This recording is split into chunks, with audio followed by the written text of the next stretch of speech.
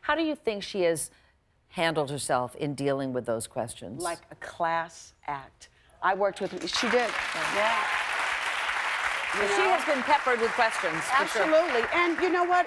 It's part of it that they would attach her name to Mr. Cosby because they have history together. I worked on The Cosby Show and was honored to do the show. And I have to agree with Keisha. The man that I met is nothing like the man that they are describing. He was nice, kind.